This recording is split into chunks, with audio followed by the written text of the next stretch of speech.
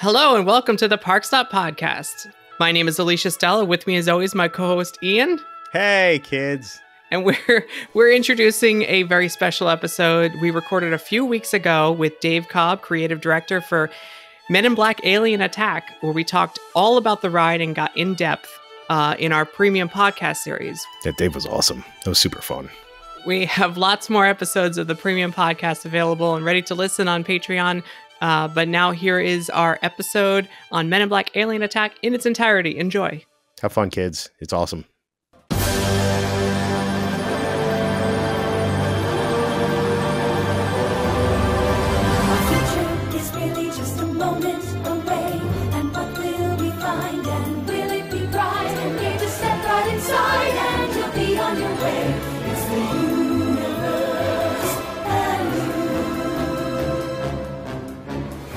Hello and welcome to the ParkStop Premium Podcast. My name is Alicia Stella. With me, as always, is my co-host Ian.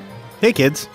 And today we have a very special guest to talk about Men in Black Alien Attack. Is the creative director for the ride, Dave Cobb. Howdy. I am extremely excited for this one, for this discussion. Before we even started recording, I told you I'm not going to stop gushing about this ride. Oh, that's sweet. Thank you. She's already stumbling over her words. I know. I just can't. I mean, Ian, you just saw Dave on the Discovery Channel, right? I did. He's I watched the Discovery Channel. Yep. Mm-hmm. Please.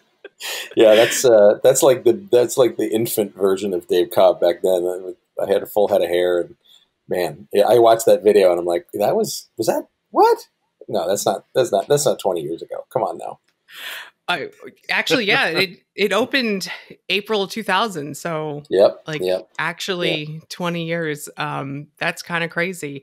Crazy because that Universal would let a ride stay in their park for 20 years nowadays. Tell me about it. Yeah, we lost a lot of our classics, and I hear people saying like, "I wonder if they're going to redo Men." Like, you stop right there! Don't you dare finish that sentence.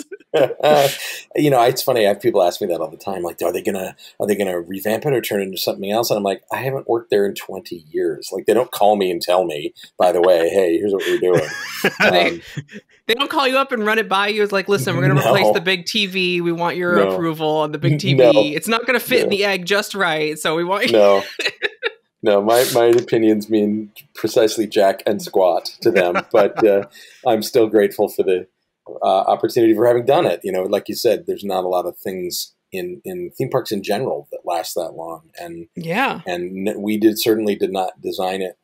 I mean, you're always trying to design the best possible attraction, right? You want something to be a perennial, but we didn't think that while we were doing it. This wasn't like we were like, all right, we need to make the thing that's going to stay in this park. It's just, we just did the ride we wanted to ride. So I'm very grateful that it's lasted this long and it has the fans that it does.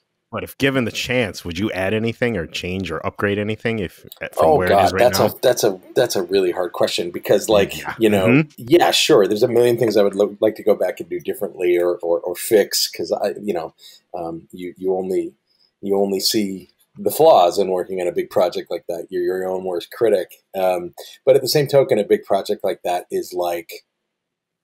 It's kind of like raising a kid and sending him off to college. Like at a certain point, it's not yours anymore. Of course. The day it opens and actually you can always tell and ask anybody in the industry, they'll tell you this. There's a moment around opening, usually after when you're finishing up things and doing punch list items and sort of, checking boxes and making sure everything's documented right, blah, blah, blah, all that stuff, where all of a sudden there's a security guard on site who doesn't recognize you.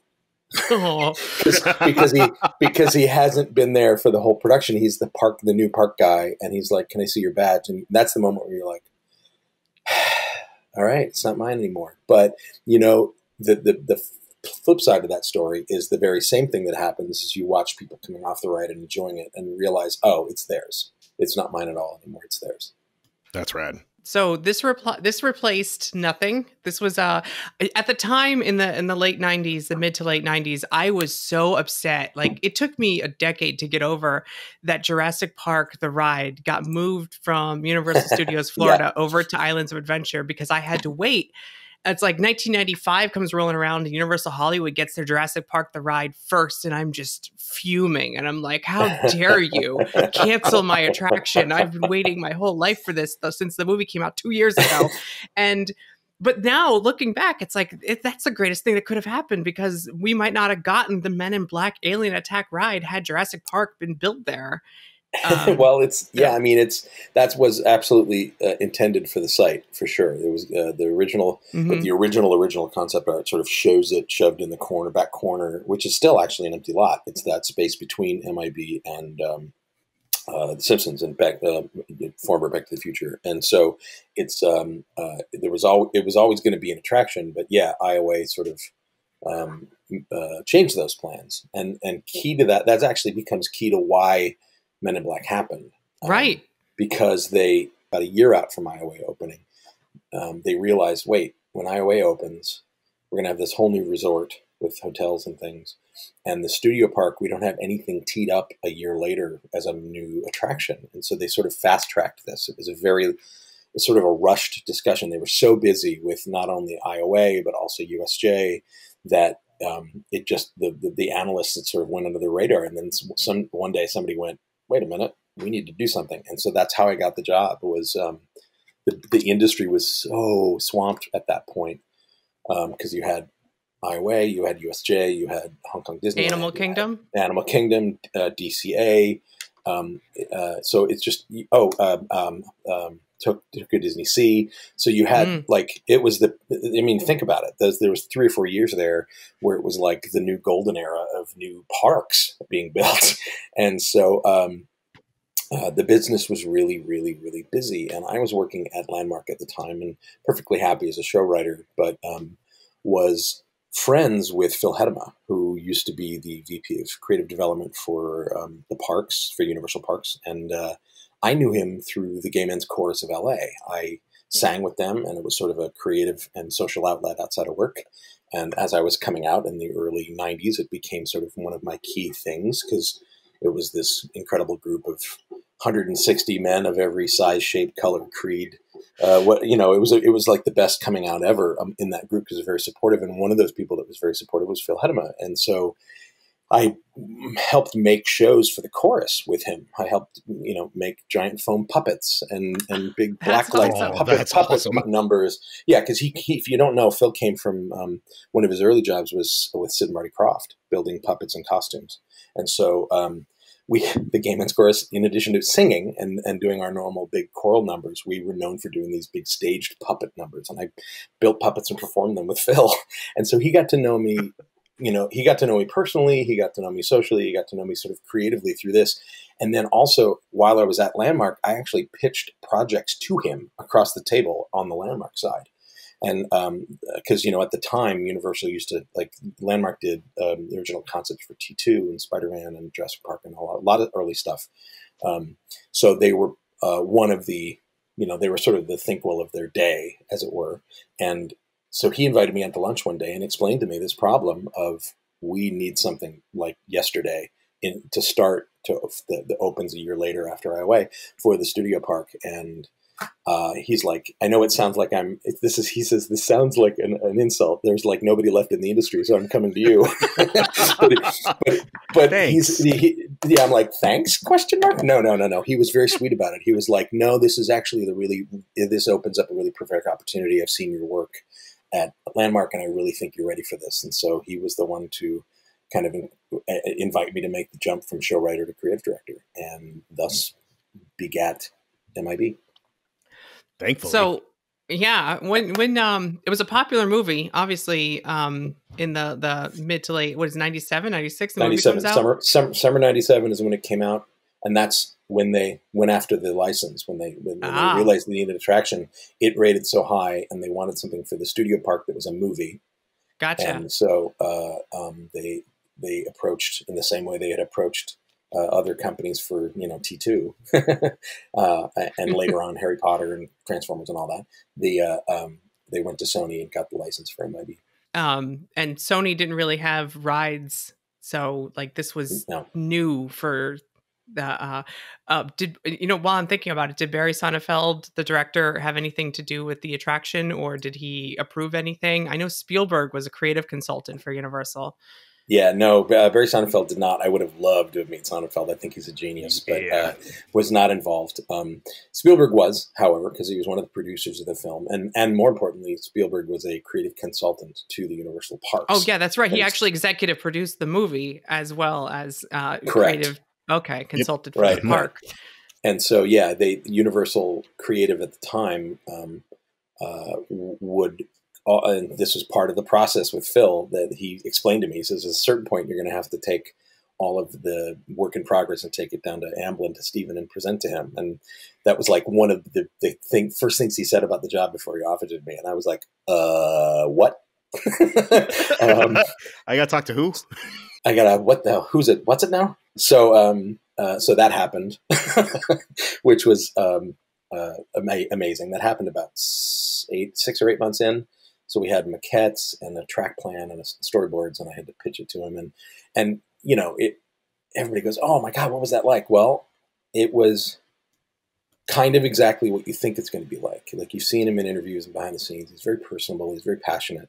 And you know, I'm at that point a 28-year-old nobody who is in a room with Steven Spielberg, and you know, we've got 30 minutes, and his assistant was like, "It's a hard 30. We're out at 30." I'm like, "Great." I got the pitch down to like 22 minutes in the Q&A.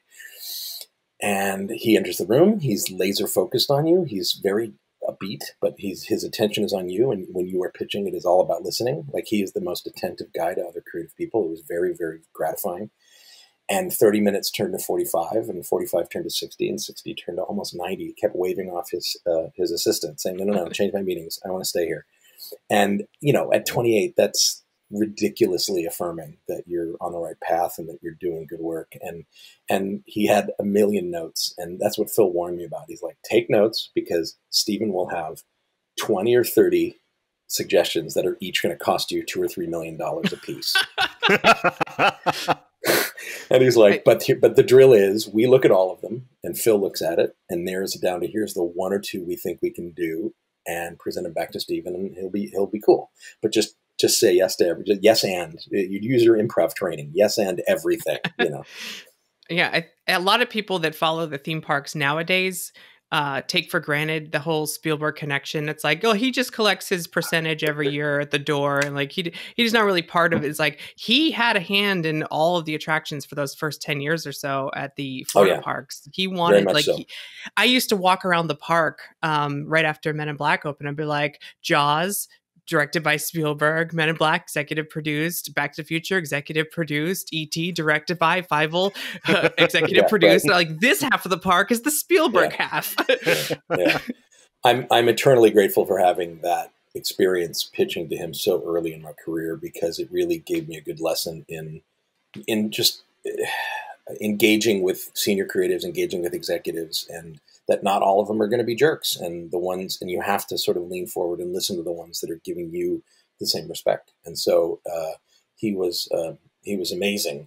But again, I sort of say he's exactly what you think he's going to be. He's a cool guy who believes in creative people and wants to hear their voice. And so it was all systems go after that. And then if you want to know the things that he suggested that we I was just going to ask, what's some of the things that made it in and what didn't make it in that he suggested?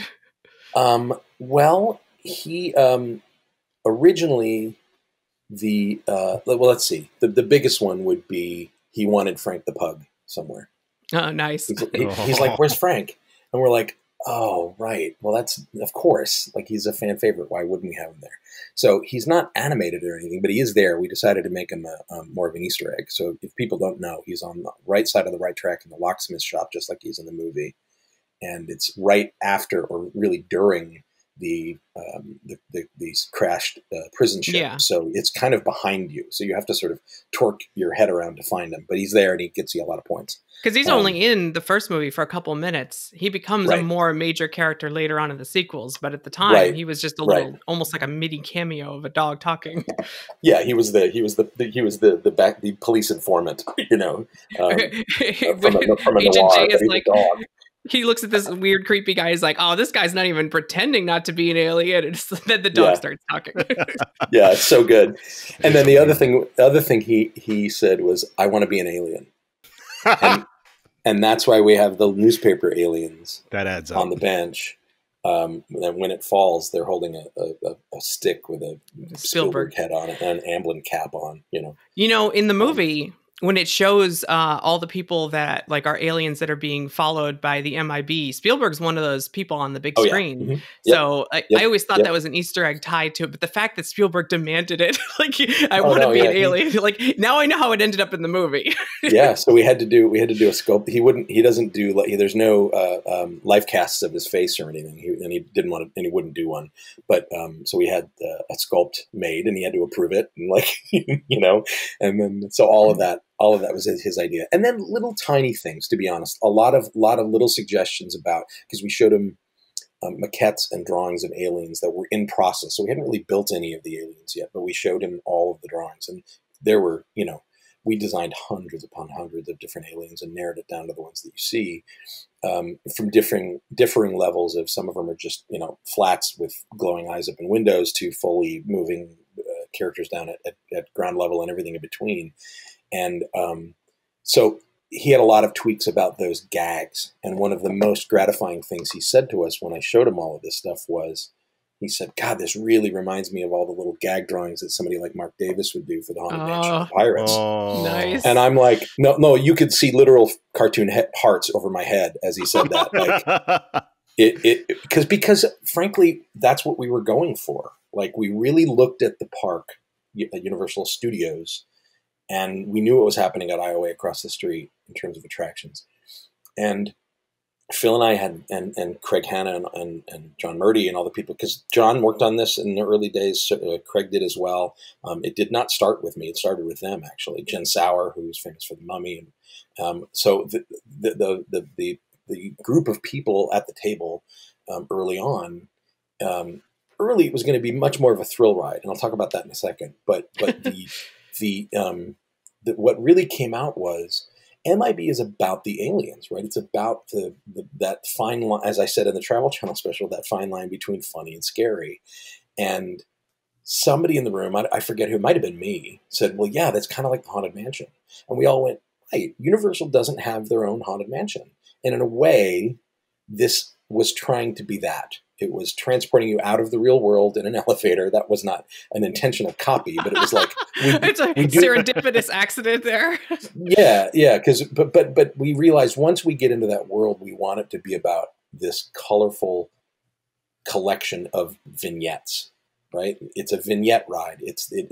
My favorite description of Haunted Mansion and Pirates as dark rides is that story-wise, they are a cocktail party. Right? That story-wise, they're not a linear thing. They're something you just browse through, and you pick up snippets of dialogue. And each time you go through it, you hear different people at the costume party or the cocktail party, and you notice different things.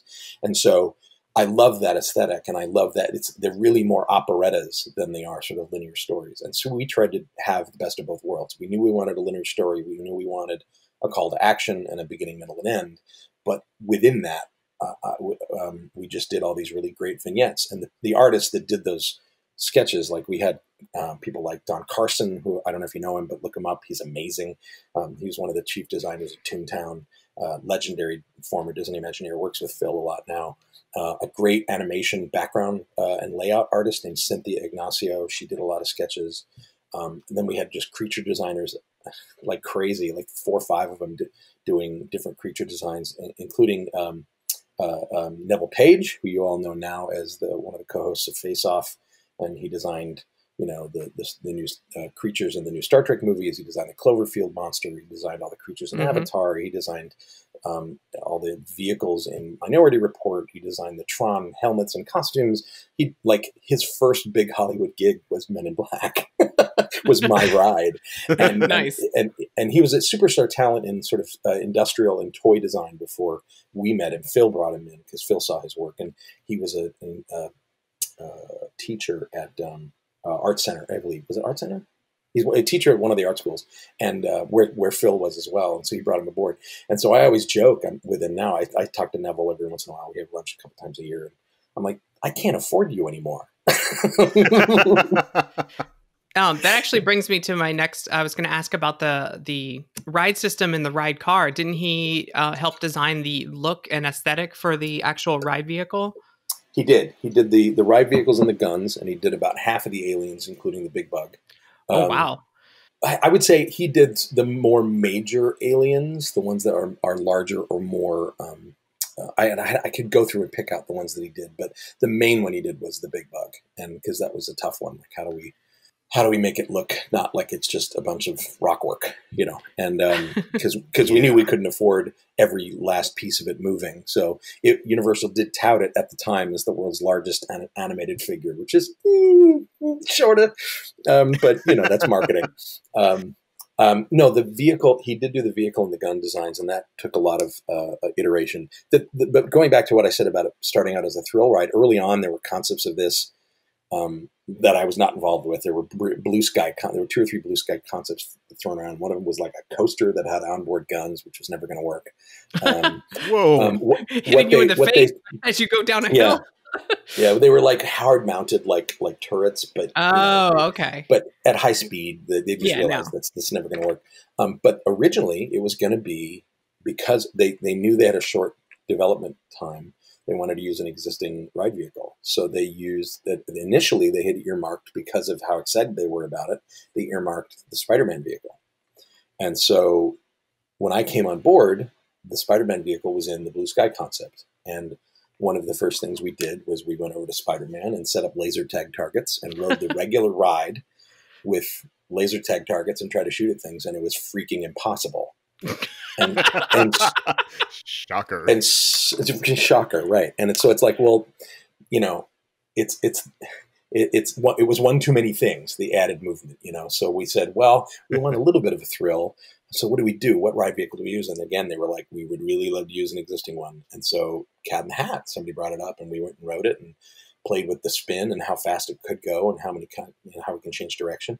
And then we realized, but that gives this the same advantage of Spider-Man and even the Omnimover and Haunted Mansion of being able to direct you and point you at things. So that really became the real reason for it. The thrill became secondary. We knew we wanted a couple of wee moments, but nothing crazy, because at the end of the day, it was going to be about the gameplay. And so that positionable vehicle also gave us a stronger way to tell a linear narrative amongst the chaos of allowing people to look everywhere and shoot everywhere. It took me several years to realize it was the same ride vehicle, because it's such a different experience. That at some point I was like, wait a minute, it finally occurred to me. But the spinning has been decreased on the Cat in the Hat ride, so I'm glad that we still have the Men in Black experience to still get the full spinning. And I'm, for all those people that hate that they took down the spinning on Cat in the Hat, it's like, that's so that little kids can go on it. I get why they did it, and besides, we have the Men in Black for the older kids. Like, it works out that way. But you're trying not to spin on that ride, so you can get the points. Well, right, and there's parts that spin regardless. Yeah, sure. I know, but there's a couple of hard spins. The funny thing is that actually became a point of an interesting point during playtesting. So we got the ride running, most of the stuff in. We're starting to program the rides and playtest, and what we realized was if you were really good at the game, you had a really shitty ride. Because if you were so good that you hit everything, nothing. Because the whole original idea was you can shoot them, but they can shoot back. Right. That was the big change. And we realized that can't happen with all of them. That has to happen at a couple of places.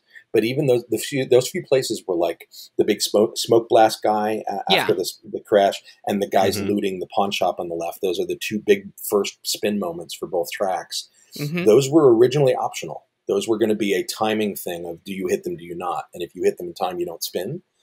And it just disappointed people because they weren't spinning.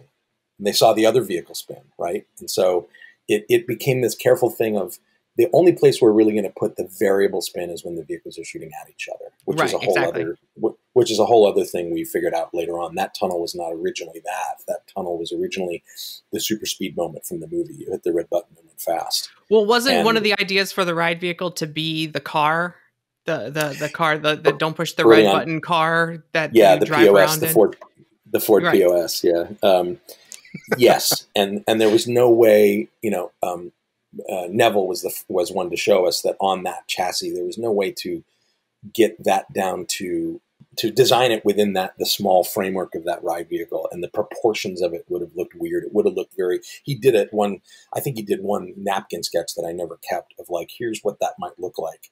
And it was, it looked very chibi, if you know what I mean. It looked like very cute, kawaii, like, Japanese design version of the Ford clunky car. It looked, it didn't look like it fit in the MIB world. So that's when we said, nope, other direction entirely. This is a training vehicle.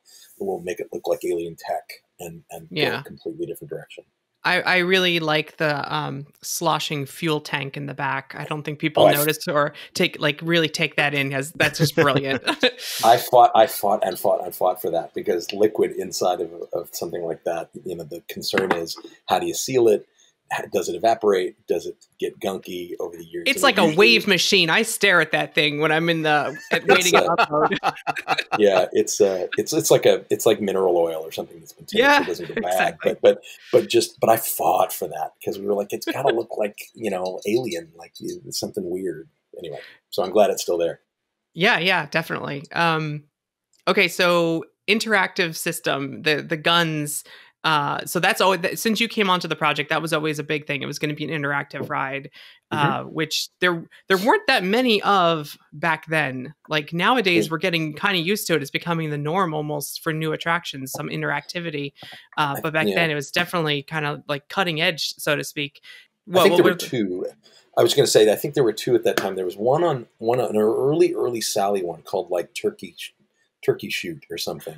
I forget. I'll look it up. There was one from like the mid 80s, and then of course Buzz Lightyear.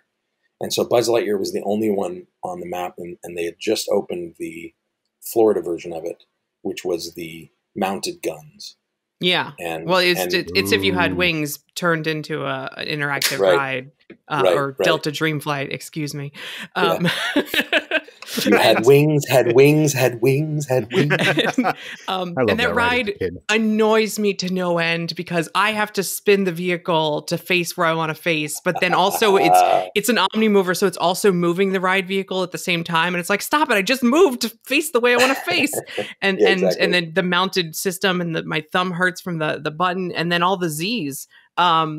I hate the Z's. I think I heard you talking about how you didn't want to have targets to shoot at. You wanted to just, and I think if you went on the ride and didn't want to interact, it's still a really good dark ride, Men in Black Alien Attack. And I think that's why it succeeds as a ride and also succeed as an interactive ride, because it technically is a good ride on its own.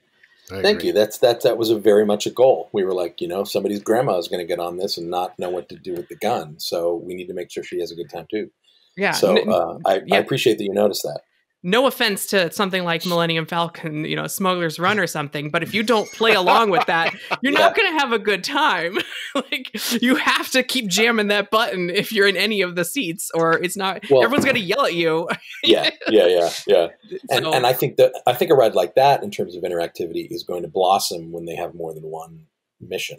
Right now, it's I the agree. same one. And so if the promise is, eventually they're going to have 8 or 10, like DLC on your PlayStation, great.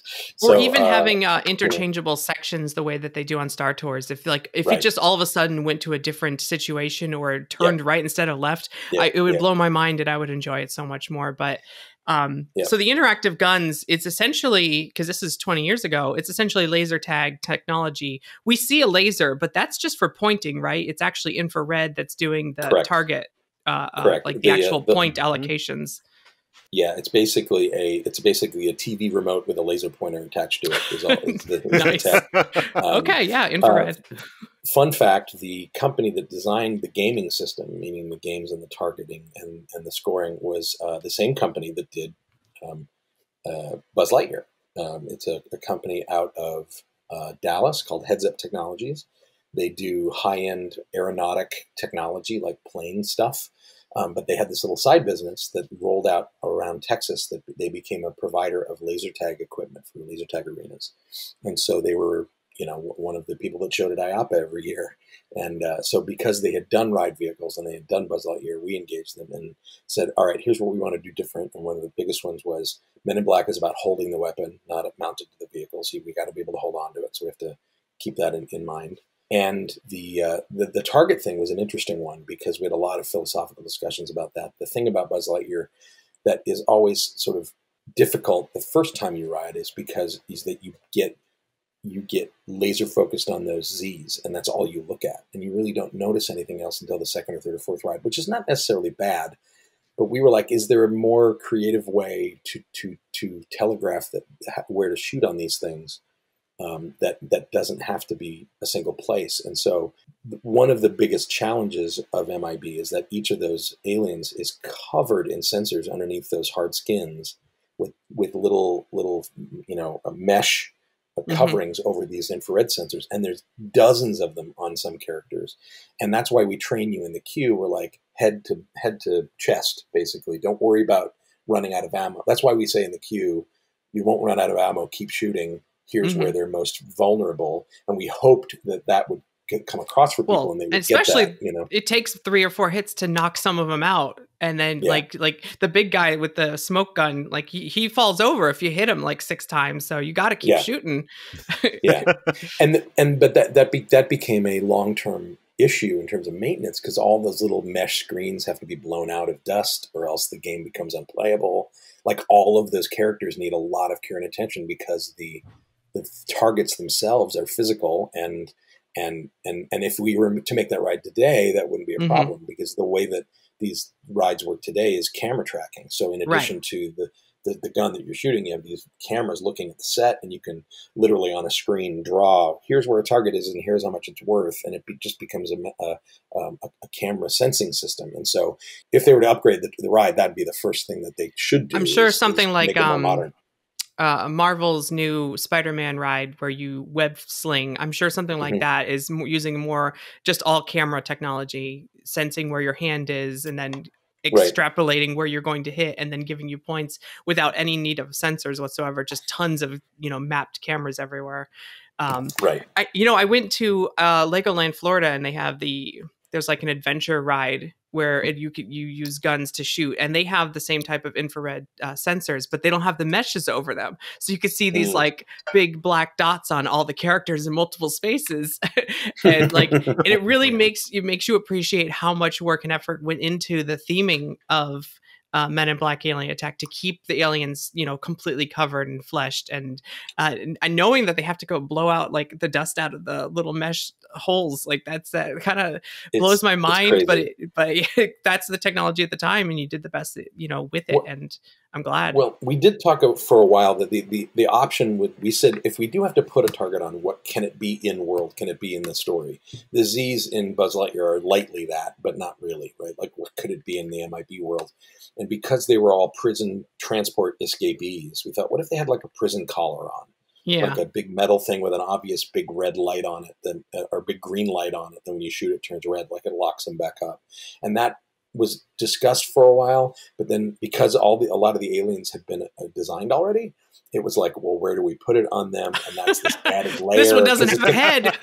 Right. He has an arm, like he's just one big eyeball. Just a tentacle in a window. Where does it go on that one? Yeah. So that idea fell by the wayside. For that reason, it just didn't become practical. So we sort of said, all right, let's stick to our guns and stay this course. And to be honest, it's one of those things I look back on and go, I think we did okay. And, as you're telling me, people love the challenge of the shooting. I still think for beginning players, I would have loved to find a better clue. And I think with modern technology, we probably could have done something either with video projection on top of them or something like that's another little fun fact. One of the things we found in playtesting that people wanted was feedback when they missed something. Yeah, and we do that. We do that with audio. There's a shooting sound and then a shoot with a hit, right? People wanted to see something, and that's kind of impossible. But we did do and this is 98 technology in terms of cameras and video projection, which for you kids in the room, that's very expensive and very small.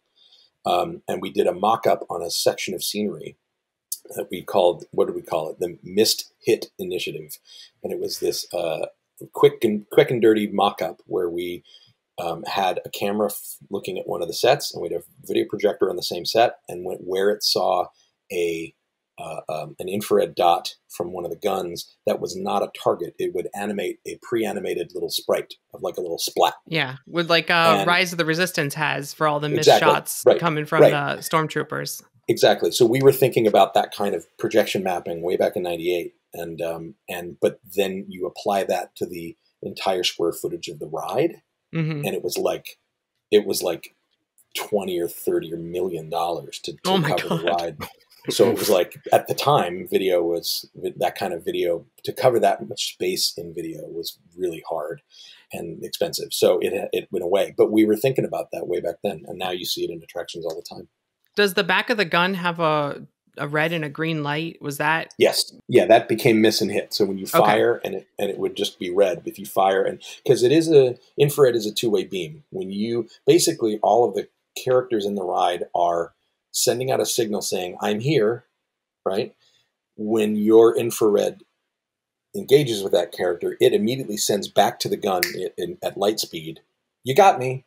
And so the triggering of the character of that, you got that score, is not through some wiring up through underground and up through the ride vehicle. It's literally in the air through the infrared beam. And so and that's how the game system on board the vehicles knows whether to use the red or the green on the back. Right. So you have something there for people to know that they missed. No one notices it, but it is there technically. Yeah. Aim far, kids. Aim far. I learned that from the special. I always aim for the windows, and I get most of my score from these 2 or 3 windows right after the jailbreak scene. But they added, and I don't know if they were always there, but they added curtains that open and close and they'll stay closed at a certain point until your cars get out of the scene for the next one to go. I got 999999 a few years after the ride opened, and I have not been able to get it again since those curtains went up there. Have you seen there's a club on Facebook? There's a Facebook group called what is it? I'm looking for it right now while we're talking. It's called the MIB 900 Club. Nice. Oh, that's awesome. And they've got like almost 2,000 members, and they're all like pass holders. There's one of the guys that runs, this guy named Nick, and he reached out to me and said, hey, we have this club. We're big fans. We hope you can join us. So I do. And it sort of lets me keep tabs on all the fans. But what's amazing is like all of them can max out. Like I can't max out. I couldn't max out 20 years ago.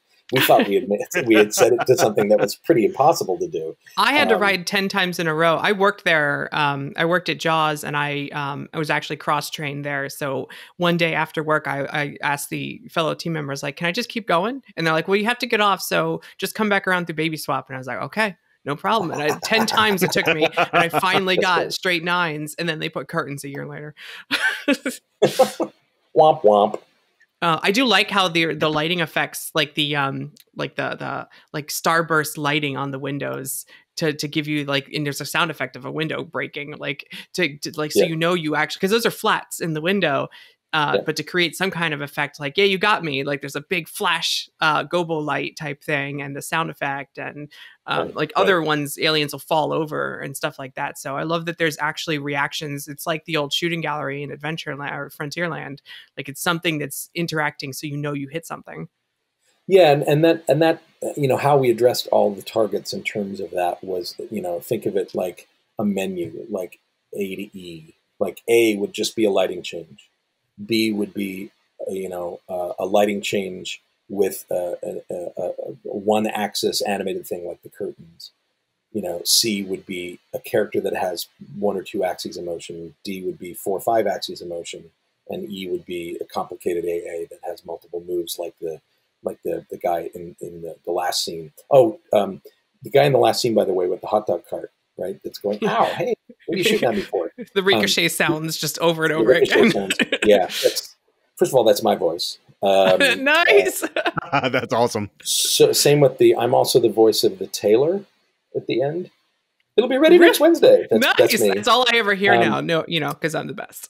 And I'm the voice of not the talking worm, but the one going, the one listening in the break area? In the break room, yeah. The guy that did the voice of the worm, also did the voice of the coach alien in the middle ending.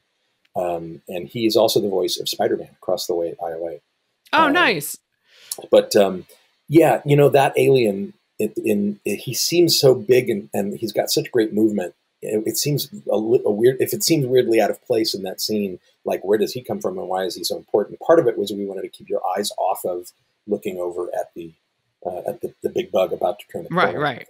But if you look at his spacesuit, look at it very carefully next time you ride, because you'll notice it has the same design cues as the crashed spaceship in the first scene.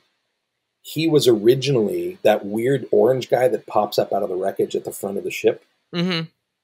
That was originally the guy in the suit. Whoa. He was originally up there. And as we were placing characters, we realized, oh my God, this is a scene where we're opening up the world and it's the first big reveal of the street and people are going to be looking everywhere. Then we're putting this big complicated character where nobody can see him. And on top of that, because it was an attraction that went from nothing on paper to opening day in, 24 months, 23 months, it didn't fit. We had gotten to that point where it was like somebody made a measuring error, and it was like, oh great, we got this big expensive. Doesn't the ET screaming sound play when that first one pops up? When it's like, it's a scream. It was not taken from ET on purpose, but it's from some sound library, so it may well be. But it's not that it wasn't done. As soon as you said it like popped into my head, and I'm like, that sounds like ET. So now we have like that. It's kind of like an empty space. You put something very like complicated to look at to distract us from turning our head because there's no aliens over there. That's except for the two eyeballs in the wall above him. There's not much to look at. So that's brilliant, actually. I wish everybody could hear each of the individual alien voices and noises, their attract mode and their hit, because they're all different and they're all weird and funny. The hot dog ones are my favorite. They're actually like they're like chittering like teeny little baby aliens on the way up, and then when you hit them, they all in harmony, like a 3-part harmony, go hot dog. So here's another little tidbit. The voices of the aliens are all over the map. They're everybody. They're me and the sound guy and library sounds. There's not there's not one person that did all of them, but one of the people we did bring in to just record, lay down something for all the aliens and when we would use and modify is Michael Winslow, the guy from Police Academy. The guy no way. Voices in Police Academy. Yeah. He was a friend of of somebody at Sound Deluxe, who were the company that did the sound engineering and design for the ride.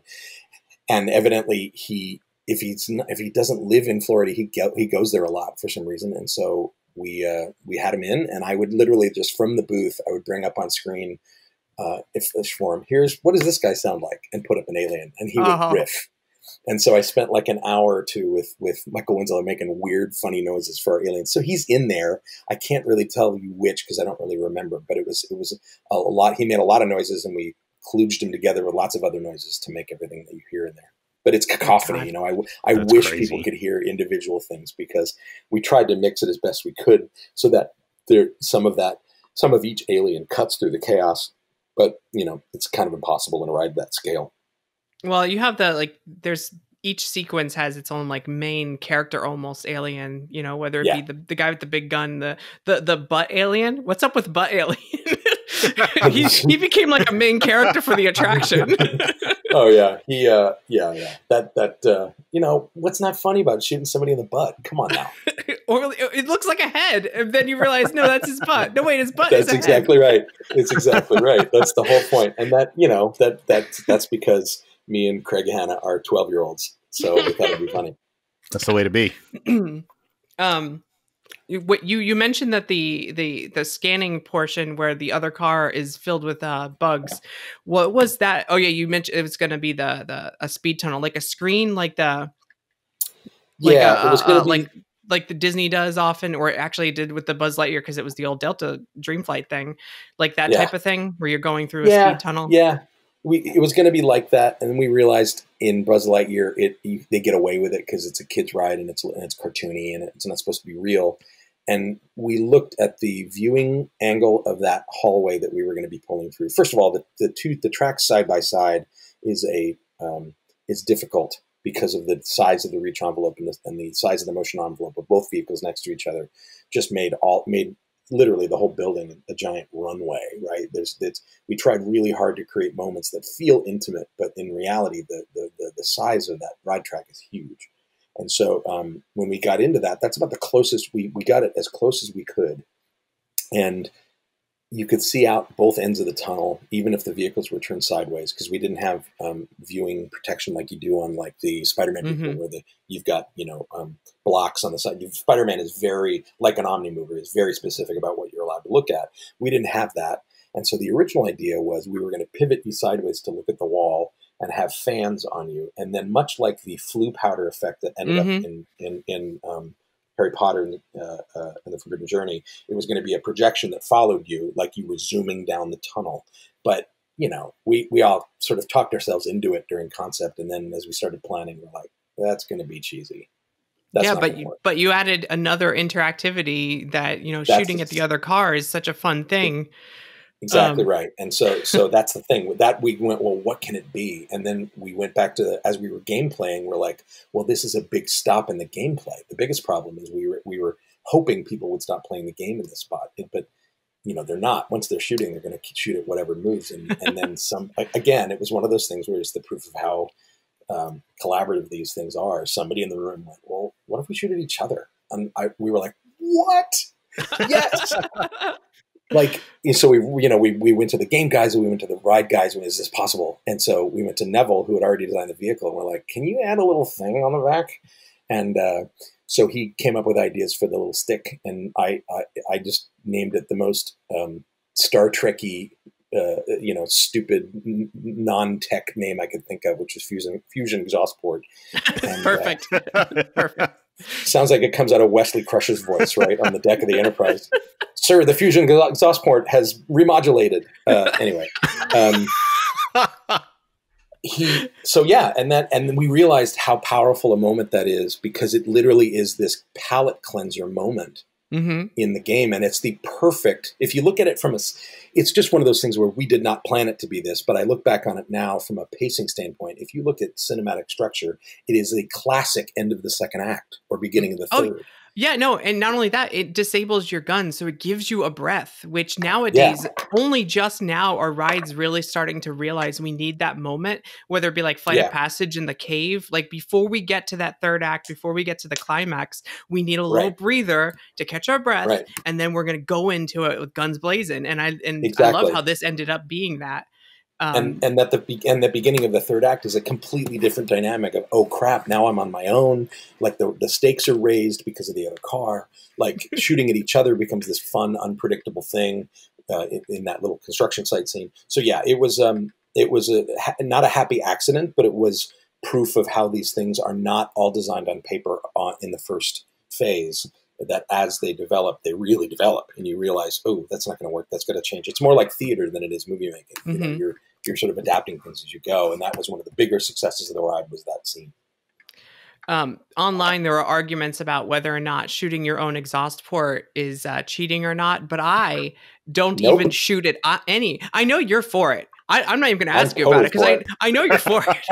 I saw you answer that on the live stream back in April, but I turn around and shoot the eyes on the movie posters because I don't even want to participate anymore in your shooting shenanigans. I am just going to get some points on these eyeballs. I like that. That's nice. That's like the pacifist angle. I agree with that. That's good. I'm going to block you from shooting those things. So wait, does it take 2 hits to get it to spin? Or do no, you just not? One. Okay, because like the other day it took 2 hits and I was like, I saw the little exhaust port do its little animation with the LED lights and it didn't spin the first time and I got angry. that might simply be ride logic, that the ride motors weren't ready to make the turn because they were in the middle of another move or something. Who knows? But the intent was one. Yeah, the intent was one. Oh, okay. That I like that you have a logical explanation for that. Just shoot your posters. Stop complaining. I want to talk a little bit about the story. I love my posters. I love all the eyeballs. The eyeglass ad. There's an eyeglass ad. Those eyeballs. Yeah, there's eyeballs in the little parking meter. If it's an eyeball, I'm shooting it. The story. The Universe in You, relocated from the World Expo. Is it 1964 World Expo? I know it's technically supposed to be the World's Fair, but it's Universal, so we're gonna pretend it's the World Expo. I like that they changed it just slightly. Yeah, well, that's because that part of the park was called World Expo.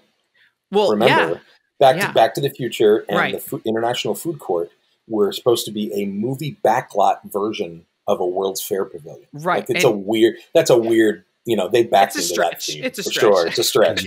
But we were like, well, now we have a chance to actually really solidify that. So let's do it. By the way, the International Food and Film Festival was my jam.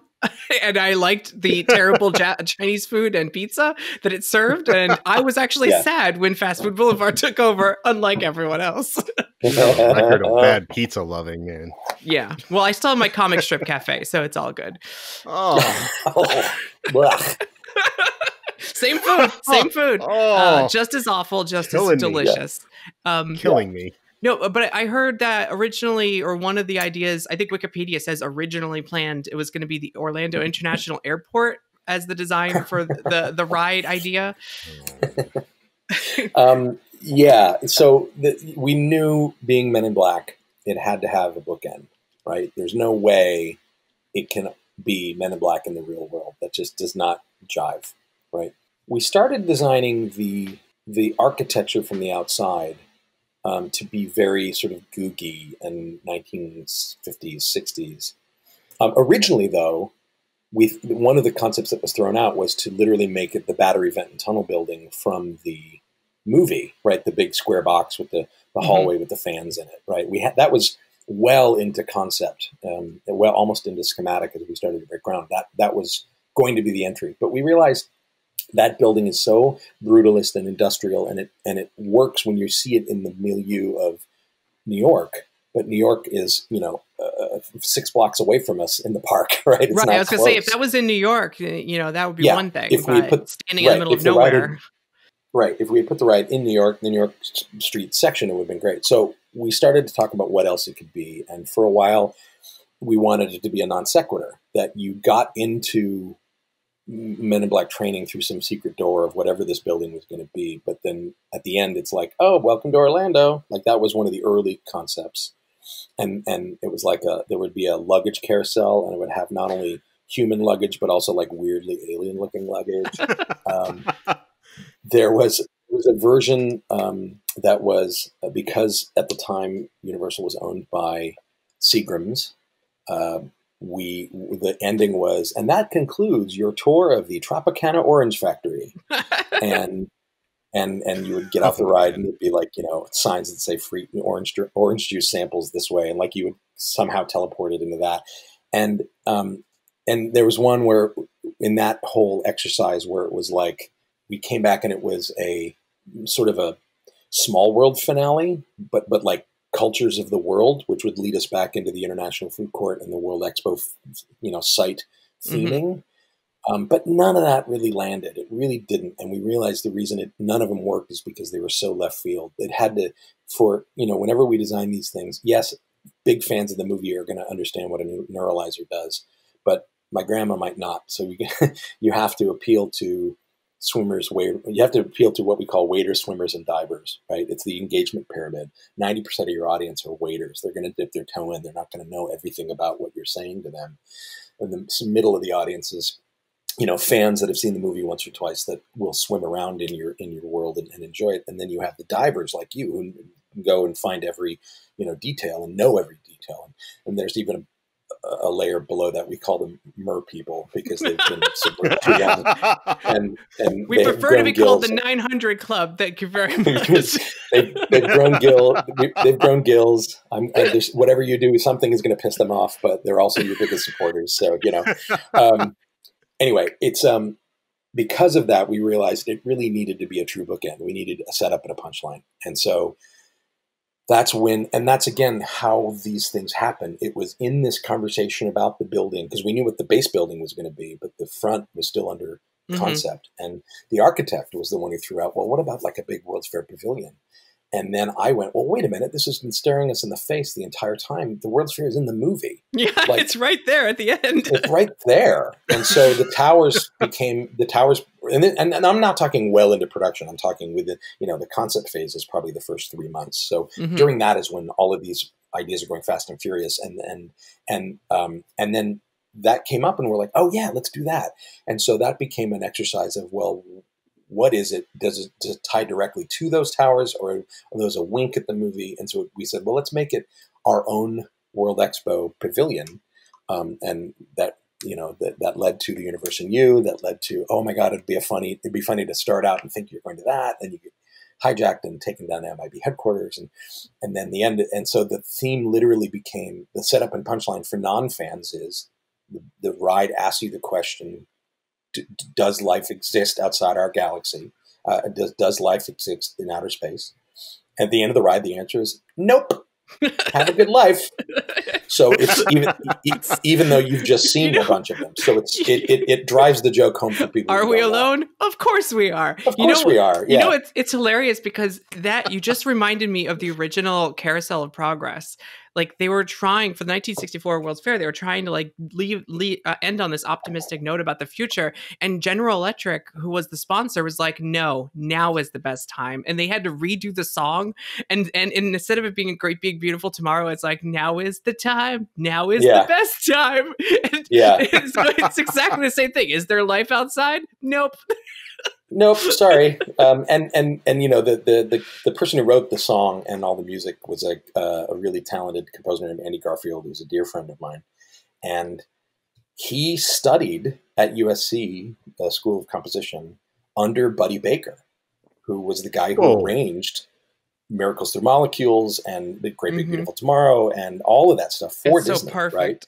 Yeah, Buddy Baker's awesome. We wrote that song, and me and Tim Bernardi, who was the document controller, who was a real jokester, he and I wrote the lyrics, and then I sort of hummed it through the phone to Andy back in LA, and I said, "Here's what I want," and he did a quick little demo with his samples and his synthesizers, and it's by and large what you hear. Like it was pretty perfect, and I sent it around for approval. Everybody loved it, and everybody really got a good laugh out of everybody because it was meant to be funny, and then Andy says, okay, once I get like the rough draft of this and put in, because he brought in an actual 3 or 4 piece orchestra to get some real instrument sounds and some singers that were friends of his, blah, blah, blah. He puts that all together. He plays me the sort of first draft unmixed version, and it's fantastic. Pardon my French. This is a family podcast. We'll fix it in post. He plays it for me. He plays it for me, and I'm blown away. It's amazing. He says, I'm going to play it for Buddy. Oh, whoa. And I'm like, wait, what? He's like, yeah, I have an appointment to go see him over on campus. I haven't talked to him in a while. He said, come on over, and I want to play it for him while I'm there. Whoa.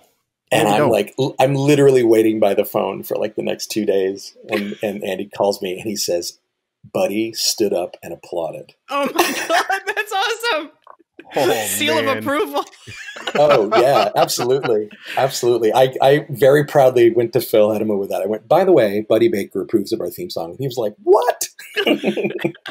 It's so perfect. In that first scene, it's setting the mood secretly. Like it has the underlying in between the verses, which are hilarious if you listen to the words, but there's this like building music in the background that's also like the MIB alien attack theme that like is like doom, doom, doom, doom, doom. Like it's almost like Men in Black the movie, but it's its own version for the ride. You'll hear it like at the load station and stuff. That little nugget there always like it excites me. It gives me chills when I'm waiting in the first scene before the elevator even, and I'm like, it sets the mood so perfectly because hidden underneath the layer of the fake theme park thing is the actual story just waiting to burst out, and I love that little touch. I also love the interruption of it. I love Zed Rip was so funny, and he was sorry about all this phony theme park nonsense. But it's one of my favorite lines on the whole ride. And I love when the greeters really put them, or the characters, the team members that do that part, they really put themselves into it, because they'll be like, they'll act like when they hear it turned down and then Zed start talking, they'll act like, oh, these are going to be new recruits. They'll go back, put the sunglasses on, and come back out with a gun and be like, congratulations, you've been hand selected. Like, they're really into it. I know. That makes me, I cannot tell you how ridiculously happy that makes me, that they lean into it. I didn't work attractions like rides, but I was a tour guide at Universal Hollywood back in the day in the 80s. And so nice. I understand the camaraderie of working in a theme park. I understand how everybody sort of leans into, the thing they're doing and creates their own little family of people. And I can't take credit for like fostering any of that with them. They literally just started doing it themselves. Jason Depew, who was an operator there at the beginning, is now an attraction writer, and who I've worked with, actually worked on the Warner Park with me in Abu Dhabi. But he told me all about it those early years. He's like, oh yeah, our training, we literally treat it like you're in the MIB. And so when that comes out to the guest side of things, it makes me so happy, because it's very much like when, your butler or maid at the Haunted Mansion acts all dour and goth. Like it's the same instinct, and I'm so grateful that happened. It really adds a lot.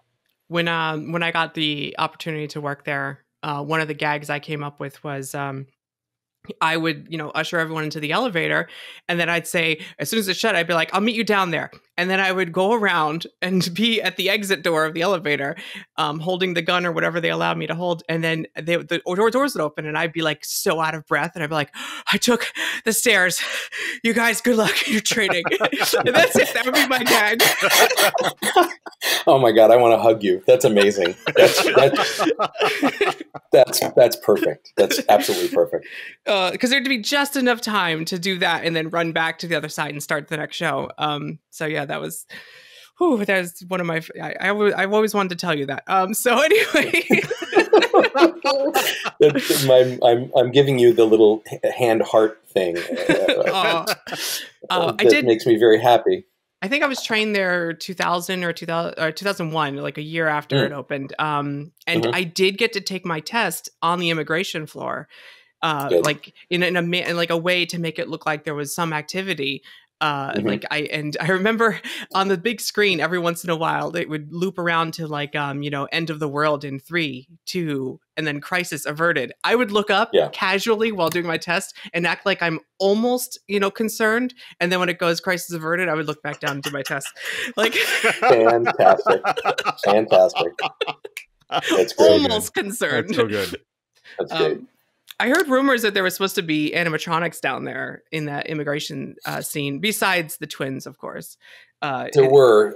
Originally, there was more stuff behind the frosted glass. We were going to have shadow projection, video projectors with shadows of people working and aliens doing funny gags, not unlike what's in the new Star Tours queue, like that little you see droids and passengers and stuff walking by. It was going to be similar to that. And again, it's one of those things that just gets cut for budget, and it didn't quite fit into the space in terms of the hardware at the time. Video at that time, large-scale video projection was still pretty expensive. And the other one was going to be, because you see it in the movie, there's aliens that are walking upside down on the underside of the catwalks. CG aliens, obviously, but we wanted to have one who had like a clipboard in hand and was like looking at something and moving around. But we wanted it to be underneath the entry side, so you didn't see it when you came in. You only saw it as you got to the other side of the room. You look back and go, "Oh, there's a dude walking underneath." and so it was really just that. It was going to be some more shadow play and maybe one or two small things. We had talked about that at the time of, could we do a tiny little autonomous bot that there's a little alien that scurries across the floor and has a couple of hidey holes that he goes into to charge up. And again, that's something you can do now that was horrifically expensive in 1998. So we threw around a lot of ideas like that, but at the end of the day, it just became, hey, this is a moment where we want people to focus on that screen the most, and Bob are the best, are the ones that tie you to the movie and remind you what room you're in and why, which is the call to action. So, speaking of the cuts, I was wondering, is there something that really hurt you to cut that you really didn't want to get rid of that you had to let go? Like one thing that really hurt? Yeah, there is. And it was cut for budget / space. And again, it's one of those things where we got to a point where there was more limited space for something than it was another moving claw. If you notice on the big bug at the end of the ride, his right claw goes up and down. Well, we had one on the left side too. And the left side one went right over the ride vehicle. Like it's what we call in the business, it's overhead safety. Like the little teeny head that moves is overhead safety. Something that is engineered to be over ride vehicles and over guests' heads has a lot more scrutiny in its engineering than anything else in a ride because it is a potential safety hazard, right? Yeah. And so overhead safety things cost a lot more money. And so that limited space on the right-hand side, if you look at the ride now, it's like a wall and almost immediately it's the ride track. So there's very little space. It would have had to have been re-engineered to be supported from above, like from the catwalk or something. And we had to cut it, and we were all sitting around the model. We had a giant model where the track was cut out and the whole model was raised up to shoulder level. So you can literally stand in and your head would be where a ride vehicle was. And it's how we evaluated sight lines. It's how you did things before. Nowadays you do it all in VR or a cave or just a CG model and look at viewing angles that way. So you had a tangible previs that you could put your head in. Yeah. And that's the way, I mean, that's how Disney did that for Pirates and most of their dark rides over the decades. So we did the same. And so we had Neville's giant sculpt of the big bug, which is gorgeous. And that one side was this thing we were talking about. And finally I relented and said, all right, we're cutting it. And I grabbed it out of the model and walked away. And they said, where are you going? And I'm like, I'm keeping this. and so that claw sits on my bookshelf to this day as my trophy for the thing that got cut out of the ride. Oh, you got your claw anyway. You physically cut it right out and kept it. And I said, this is mine now. Going back to the queue, across from or right next to the break area with the worm guys, there's door gags that barely anyone knows about. Who came up with the door gags? And thank you. That was me. And that was just like, we talked about how a queue is both time wasting and story, but also we wanted to introduce a little bit of agency. Everybody loves the Indiana Jones queue with the don't pull the bamboo pole and don't tug on the rope. And that originally had, 5 or 6 more of those moments that didn't make it, like don't step on the diamond shaped stones. And there was more of that in concept that got cut for various reasons. But we said, we really need some of that. And so we tried to add that wherever we could. And that hallway became a real candidate for it. The queue doesn't often back up that far, which is one of the things I probably would change. I probably would have put them later on. I probably would have put them in the weapons room or something. But yeah, that was just an attempt to let's give guests something to poke at to make the world more real. And anyone listening, if you're walking through the serpentine hallway after the elevator, on the right side are some doors. One says fingerprint removal. If you jiggle the handle, it'll zap you. It goes bzzz. The other one's airlock, and it blows air something out. Oxygen. It's like oxygen free zone or something. And, that's it. And you do it, and you hear a sucking alien noise, and you get blasted with air. It's good stuff. Universal's really good at the terrifying blasts of air. And there's also a corkboard there with hilarious things that are lived in to create the universe a more believable place. So just sit there and read everything and try the door. There's a reset time on those door handles too, a good minute or so, so that no one else can keep doing it.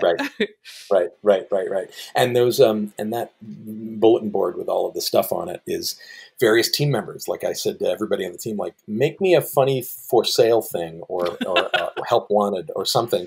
That's something you would put up in the employee break room here. And so that's awesome. That was everybody submitted ideas, and then me and Tim Bernardi, again the document control guy, who's a real clown, ended up writing all of them. So it was a lot of fun. Random question. It just occurred to me with all the pre-show, the Q videos and stuff. There's one where the 2 different types of guns, the zappers, are being explained. And it's it's the Noisy Cricket version 2. And then the other one's the Series 4 Alienator. Why does Zed call it Jumbo Judy? That's just it. Why? And I think Jay actually says, "Oh, it's a long story. You don't want to hear it." Like, what? What's the story?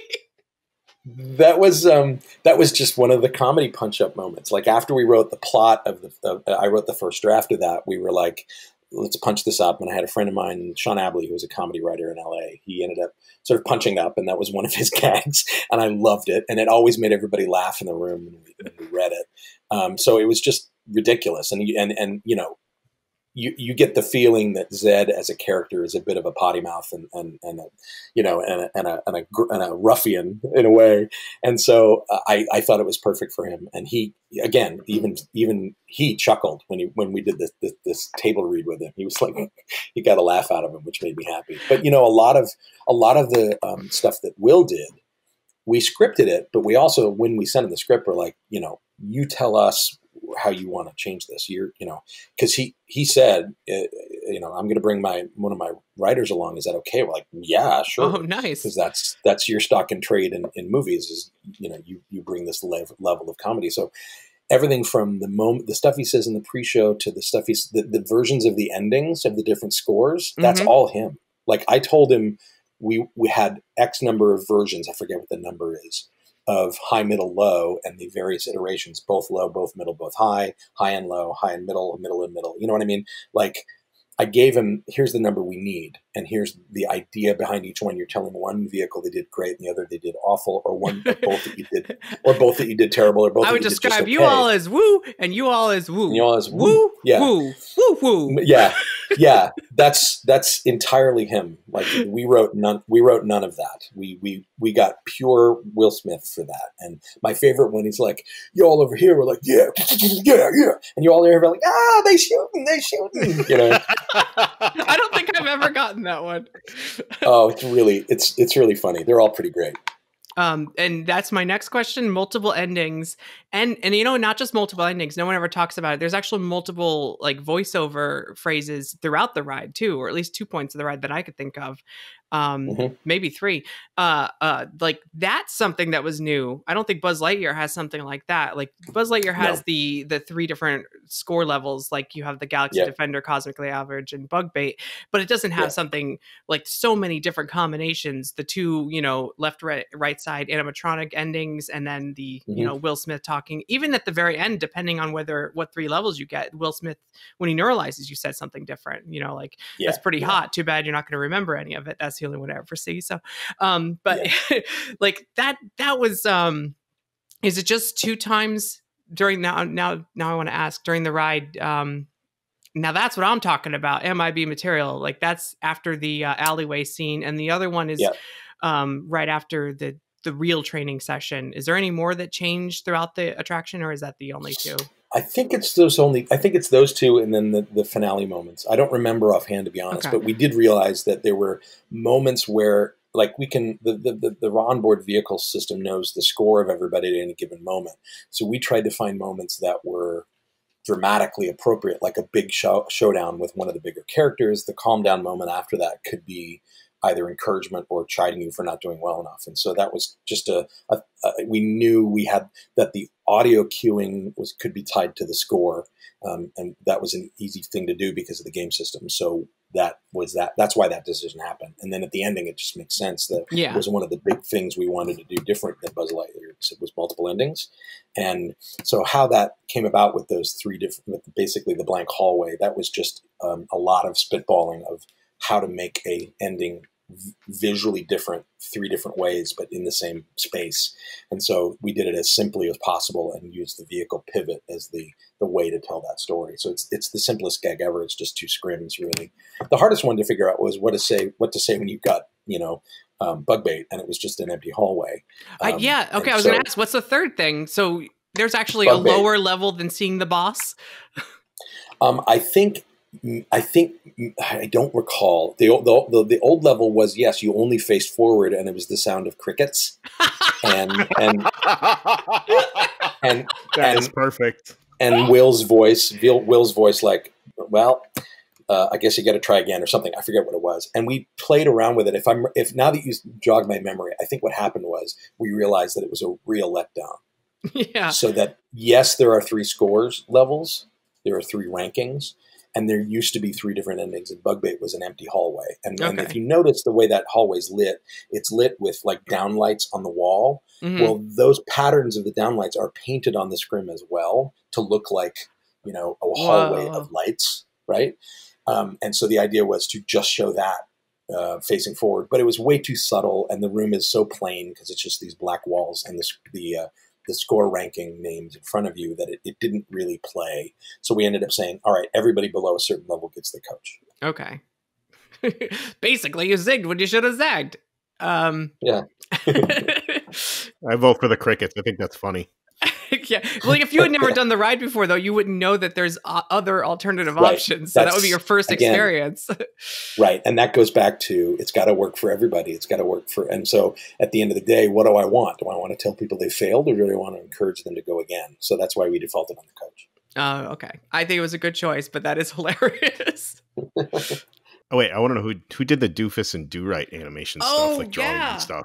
I love that. I love Doofus and Do Right. Like, you know, I'm a child of the 70s, so Highlights for Children magazine in the doctor's office was, you know, ingrained in my head. And so if people don't know, that's a magazine for kids that was often in doctor's offices. And there was a section in it called Goofus and Gallant. And Goofus and Gallant were basically a comic strip about manners.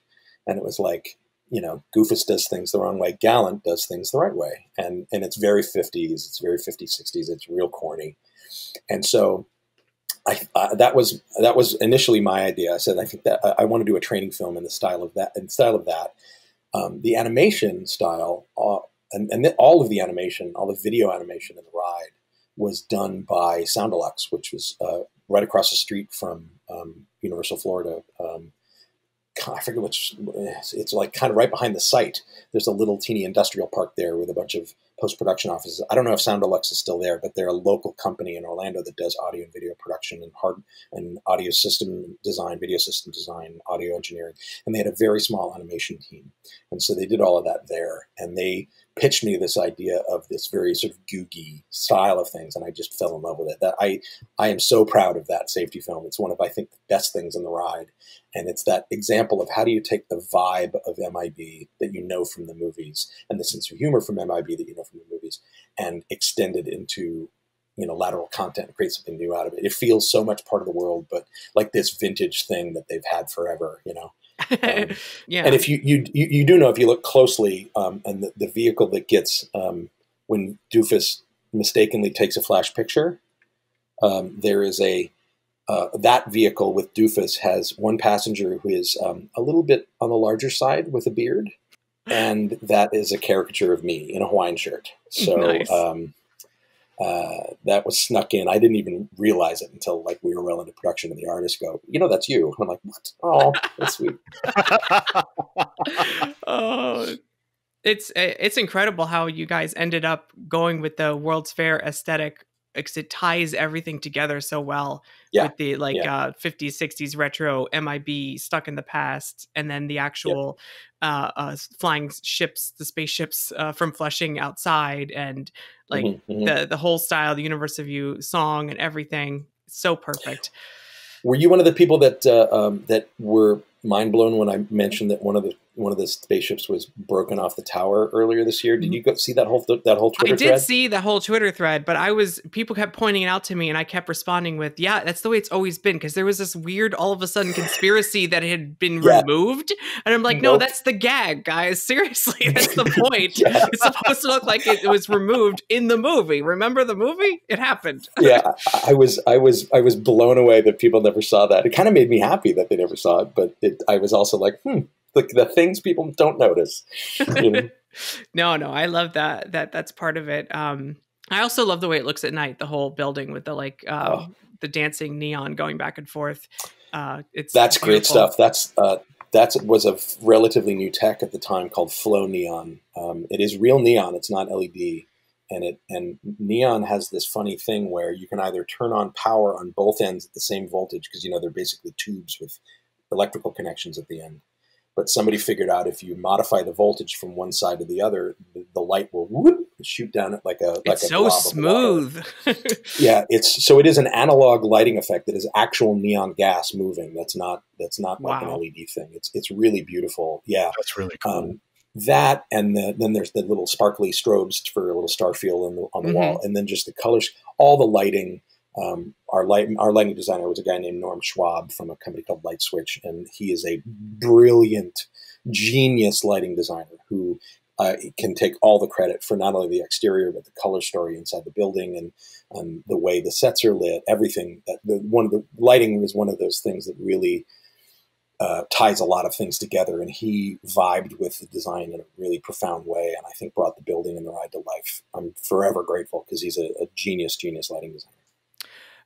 Was there going to be a restaurant? People always talk about the concept of a restaurant, and there's tons of YouTube videos where people are like, look, there's an M over the gift shop and there's an I on the restrooms and the B is missing. Yep. Where's the B? That must have been where the restaurant goes.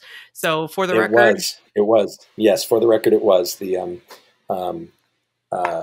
architect who did the building, outside of the building, is Canner and Associates out of LA. They're very known for some very prominent LA architecture that was sort of googie 60s revival. Like there's an In-N-Out Burger in Westwood that they did. If you look it up, it's this very cool googie thing that was built in like the early 90s.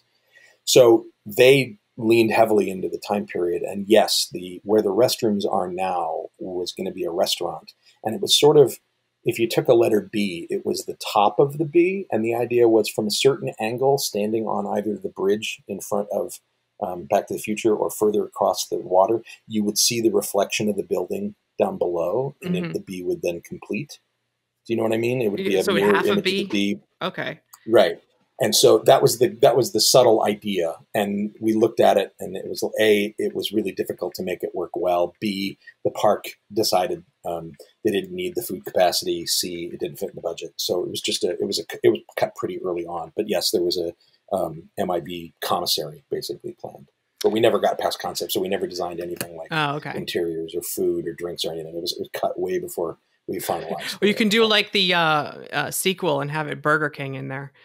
Remember they added Burger King into the immigration floor in that movie. MIB 2 doesn't exist in my mind. No, thank you. It's not very good. I love the third one. Yeah, third one's great. The final bug, and before I ask the other question, Wikipedia thinks the final bug is Edgar for some reason. No, not true. Yeah, it is. Its name is Babs, right?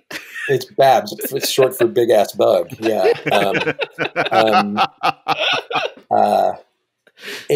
I think Babs is actually, the name Babs is actually hidden on one of the info screens projected in Times Square. I think maybe we didn't get away with that, but. No, I mean, there are design cues like Edgar in terms of the color scheme and in terms of it being, giant claws and eyes like a cockroach, but it is not supposed to be Edgar incarnate. Bugs is a common thing. Like we got a bug, downtown. Right. Like that's a common thing in the MIB world. So it's quite big. He's much bigger. So big, in fact, he swallows the vehicle. Yeah, 2 vehicles. Yeah, not just Tommy Lee Jones, but 2 ride vehicles. Yes. Is there? I kind of faintly remember seeing something. It might have been your channel on YouTube. Is there a time capsule or something hidden inside of the big bug? Yes, there is. Near the end of production, we took a bunch of photos from the team and from the project, and we took a couple of our construction badges and some swag and put it all into a little canister and shoved it into the wire framework that was being shotcreted over for the to become Babs. So it's hidden. If you're on the ride, it's right in the, you see like a soft palate underneath in the mouth that's right below the little tiny head that moves. It's basically in that general area. So when they dismantle the ride years from now, someone will find it, and it's probably all faded at this point, but we did do it. Oh, so it's hidden behind concrete that's been sprayed on, so it's not accessible. Mm-hmm. Okay. No, not accessible at all. Not unless you chip away at something. Yeah. That's awesome. That someday. No. I changed my statement. It's never going to be seen because the ride is never going to close.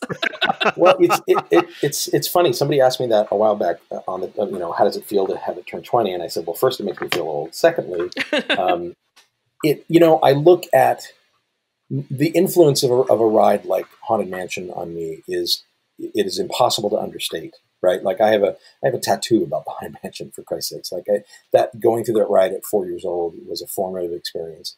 And so when you look at when Haunted Mansion opened, it was 1967, right?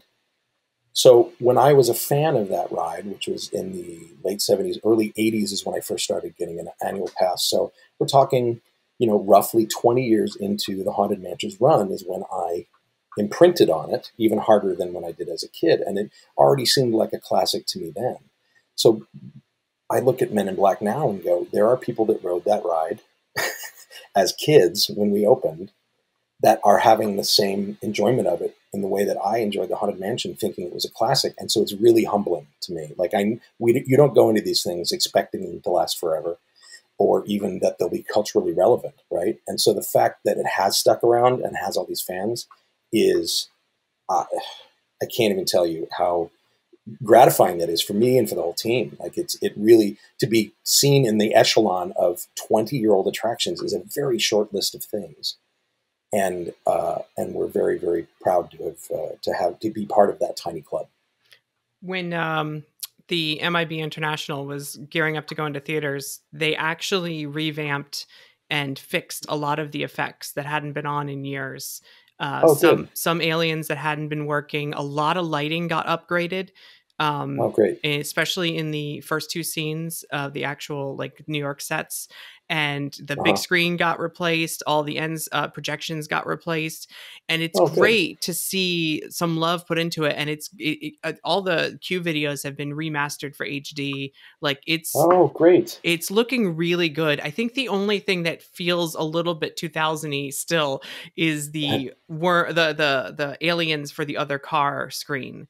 Like that one screen, and it may just be that they don't want to put the money up to re-render the footage to actually redo. Right. So you're playing old. It kind of reminds me of the Cat in the Hat. Has that very 2000 CG look for that one little screen, and it's like whoa. So if bearing that one little moment, like the ride feels just as fresh and good and new as it always has. So I'm very flattered by that. I think it's good for another 20 years, honestly. I hope so. I hope they want to hold on to it. At the same token, if they announce tomorrow that it's gone, I will be grateful that it ran the time it did, as long as it did with the fans that it did. So I hope to keep it around. And I hope, I was hoping with Men in Black International, I thought, I was hoping that there'd be renewed interest in the series. I didn't dislike that movie, but it didn't land, I think, the way it could have. Right. And I don't think it bears any need to upgrade the ride beyond what it is. But man, wouldn't it be great if they went through the whole thing with a fine-tooth comb and upgraded all the tech and put in projection on mapping and all the stuff we've been talking about. Like, I would love to see that happening. It's probably unlikely because it really boils down to the license with Sony and how much longer Sony will let them pay for it. Frankly, they could say, nope, we're done. We want to be in the theme park industry ourselves or something. Who knows? But Universal is holding on to it because it's a people eater. It's a high capacity ride. It's a high satisfaction ride.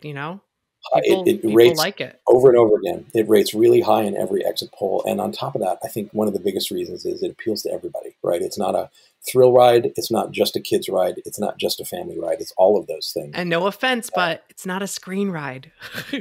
Right. So they kind of need it for numbers. Physical stuff. Yeah, right. So, but okay, I think that's going to wrap up our discussion. Thank you so much for being here. Dave Cobb, you can find him on YouTube and on the Twitter. Where else are you located? YouTube, Twitter, Instagram, all as Dave Cobb. So it's super easy to find you. Type in MIB if you get some other Dave Cobb, though. Yeah, there's a famous music producing Dave Cobb, Grammy award winning Dave Cobb that I get mistweeted at all the time. But he and I have had a. Did you not get a Grammy for The Universe in You? You wrote the lyrics. Come on.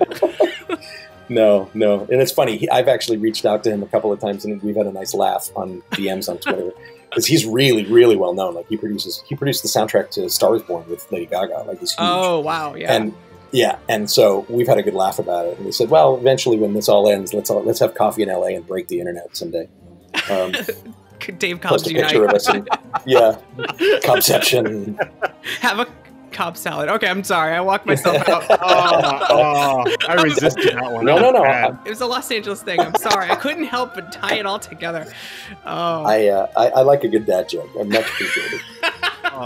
Even I resisted that bad joke. I know, Ian. This is supposed to be your job. Wait, I have a thing. There we go. And on that note. Okay. All right. Thank you so much, guys. Thanks for having me on. Oh, thank you. Thanks, Dave. It was awesome talking to you, man. All right. We'll talk later. Promises.